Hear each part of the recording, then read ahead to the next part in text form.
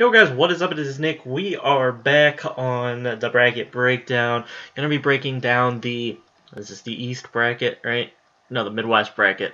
With Virginia and Michigan State. We'll go ahead and just move Michigan State and Virginia on, not having any of those upsets going. Let's take a little deeper look inside Texas Tech and Butler. Both have 3 wins against the top 25. Texas Tech has had a few more opportunities, 3 more opportunities to be exact. It's kind of a mirror flip. Texas Tech has a better RPI, but Butler has a better BPI, and they're pretty close. Butler's BPI being a 35, Texas Tech RPI being a 34. Texas Tech plays a lot more closer games. Butler, they have roughly the same record, but Butler tends to score a little bit more points. They give up a little bit more points. Actually, Butler scores 8 more points. That's not a little bit more. Like a Butler a little bit more as I look at this. Butler beat Purdue. They lost to Villanova twice, lost to Xavier twice, lost to Miami, beat Seton Hall. Somehow they beat Seton Hall twice, and they lost to Providence 3 times. They also beat Cincinnati by 2. Now, where are those 3 top 25 wins? I guess Providence. No, they lost to Providence 3 times. Purdue and who else? Okay, that's a little bit weird. They both did decent on down the stretch. Texas Tech 7-5, Butler 8-4. Both did relatively similar in the conference. A really pretty even matchup in my opinion.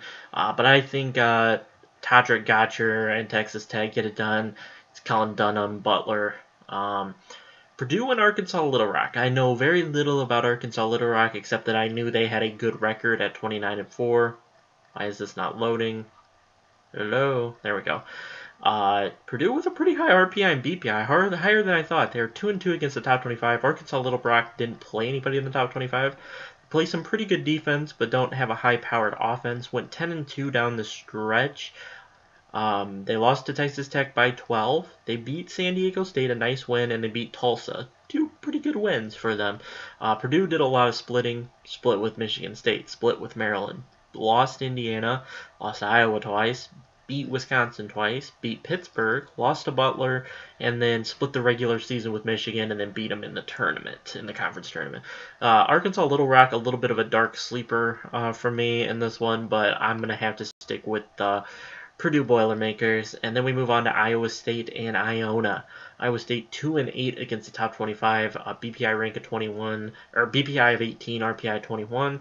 Iona with a BPI over 100, went 16-4 in conference, but did go 11-1 down the stretch compared to Iowa State going 5-7. Iowa State, notable, they split with Kansas, they split with Oklahoma in the regular season before having that that was a great game to watch, the one in the tournament between Oklahoma and Iowa State. They got beat by West Virginia twice, lost at Texas A&M, split with Texas, lost by 1 to Iowa, beat Colorado, and lost to Baylor twice. Iona's notable games, they got smashed by Oregon State.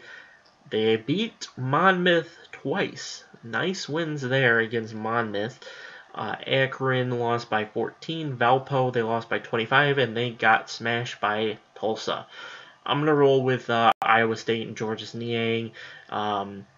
Though Iona is a hot upset pick for a lot of people. Seton Hall and Gonzaga. One of the tougher games to call in the tournament. Gonzaga 0-2 against top 25. 3-3 for Seton Hall. Notable, Seton Hall took 2 out of 3 against Xavier. Went 1 for 3 against Nova. They beat Providence twice. They beat Wichita State, but they did lose to Butler twice. Those are kind of 2 big losses. The 2 losses to Butler. For Gonzaga, they lost SMU, Texas A&M, Arizona. They don't have a lot of notables on here about wins. They just lost SMU, Texas A&M, Arizona. They went 1 for 3 against St. Mary's, and they beat UConn. UConn, a nice win. Wilcher and Sabonis going to be huge against Seton Hall. Pretty much all depends on how they do, but we are rolling Seton Hall. Utah, Fresno State. I'm interested to get a little bit deeper look into Utah. A 9 in the RPI. Interesting. I didn't think they would be that high. Fresno State 0-1 against the top 25, 3-5 for Utah. They both like to score. They roughly have about the same points per game as allowed and that they score. Notable wins for Fresno State. They had a close game at Oregon, had a close, not that close against Arizona, and then they went 2-1 against San Diego State. Not bad. Utah lost 3 times to Oregon, lost by 24 to Miami. They took 2 of 3 against Cal. They beat Duke. They split with Oregon State. They beat Arizona. They beat Colorado twice, and they beat Texas Tech by 10. I just don't like Fresno State in this matchup against Utah.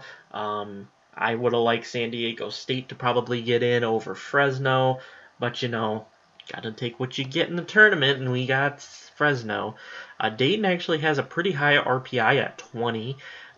Syracuse has a roughly the same RPI there, or BPI, one above the BPI of Dayton.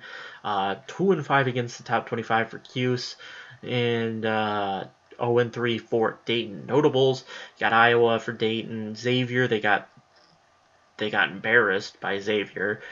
They lost twice to St. Joe's, split with Bonaventure, beat VCU. They beat Monmouth, a decent win. They lost to Chattanooga, and they beat Vandy. Syracuse, they lost twice to North Carolina, lost to Virginia, lost to Miami. They beat Texas A&M, that's a good win. They beat Duke, another good win. They got beat by Louisville, and they beat Notre Dame. So they do have some pretty good wins for the Cuse.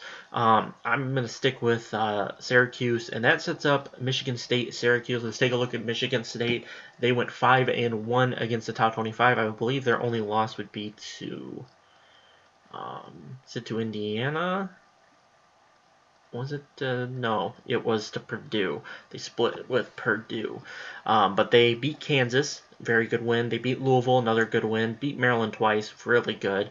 They split with Purdue, but they did lose to Purdue in the regular season, then beat them in the tournament.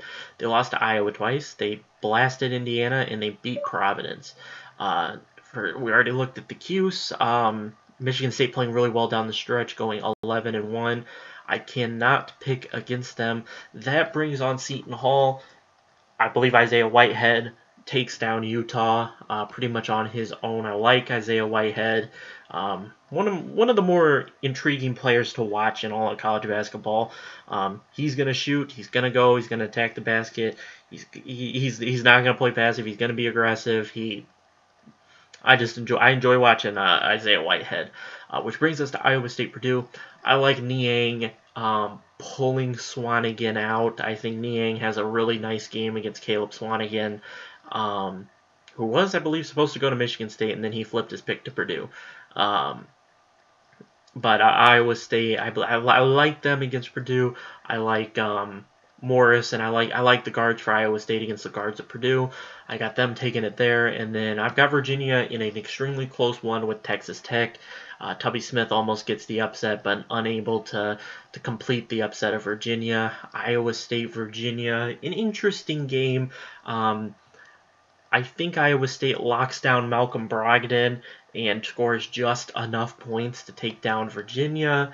And Seton Hall, Michigan State, it's a shootout between Denzel Valentine and Isaiah Whitehead. They each go for 25-plus points, and Denzel Valentine gets the win with a triple-double. Isaiah Whitehead not able to get it done in the assist or rebound category like Denzel Valentine, which sets up Iowa State, Michigan State, Denzel Valentine versus Georges Niang, and I don't think Iowa State has what it takes to stop Michigan State. I think they will get their points in the paint. I don't love Michigan State's big men, but I think they have enough to get it done against Iowa State. Moving Michigan State into the Final Four, breaking down that bracket a little bit. Pretty much all held steady in this bracket. Not too big of surprise. I don't like this bracket. It's my least favorite bracket. I don't think they did a great job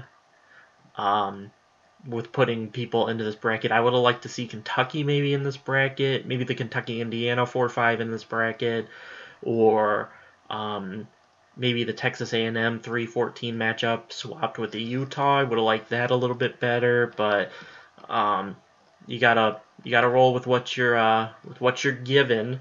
So that is going to do it for this episode, guys. 3 of the 4 Final Four teams. We'll go over the Final Four in the National Championship in the next episode in the bracket breakdown bracket. So I hope you all enjoyed, and I'll catch you guys then. We'll be going over the Oregon-Oklahoma bracket. So I'll catch you guys then. Peace out.